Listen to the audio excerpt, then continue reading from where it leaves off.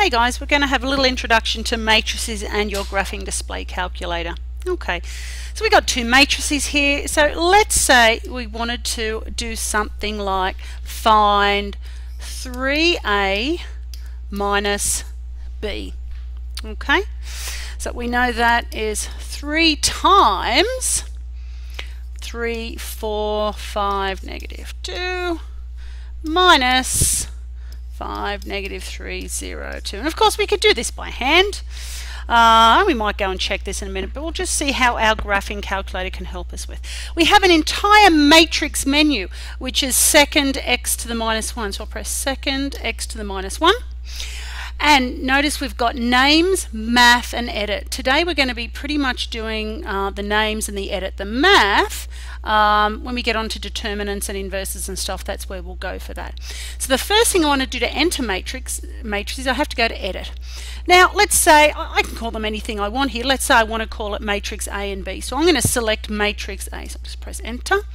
Now I've got my dimensions here. It's a 1 by 1. Well, I want a 2 by 2 here.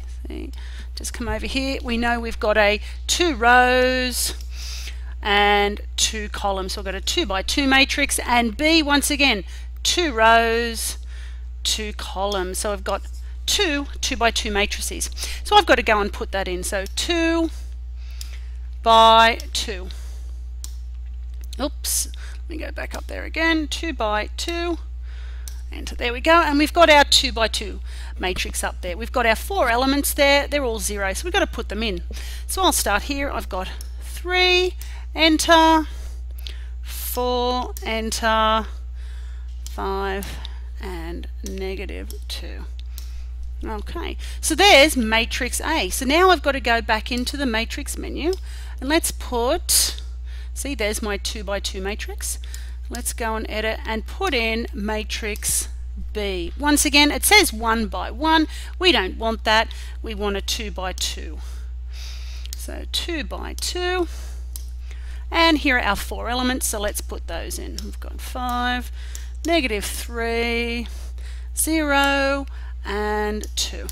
Okay, so now if we go back to our matrix menu, you can see we've got our matrix A and our matrix B there.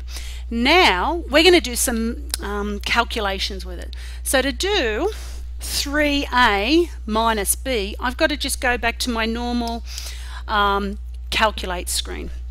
What I'm going to do now is literally type 3A minus B on here. So I go to second, where are we? Second matrix. Oh, let me clear that. Second matrix. Now I'm just going to use the names. Okay, so I want 3 times A. Actually, what I should have probably done there is done 3 times, let me go in here again, matrix, and I'm going to put A there. You can actually just write 3A without the times as well. And minus, let's go into our matrix menu again, and we're going to use the name of it. So go down to matrix B. So there we go, 3A minus B. And if I press enter, have a look at that. We've got, what does that say? 4, 15, 15, negative 8. Okay, let's just do a quick check, see if that's actually right. So let's go over here. If we do the 3 times matrix A, what have we got? 3 times 3, 9. 3 times 4, 12, 3 5s, 15, 3 times negative 2, negative 6. If we subtract those, 9 take away 5, 4, 12 take away negative 3 is 12 plus 3, 15, 15 take away 0, 15, and negative 6 take away 2, negative 8. So as you can see, we've got that there. So that's just a nice little start to matrix operations. Let's just go and do 3A minus B just to show you that we can do it without putting the multiply in there. So I can just go 3, where are we, matrix 3A minus, go into the menu again, minus, select the name of matrix B, I press enter, and you get the same thing there. Now, could we do A times B? Can I do this? Can I do A times B? How do we know if we can do A times B? We have to look at our dimensions, don't we? We've got a 2 by 2 matrix here. We've got a 2 by 2 matrix here.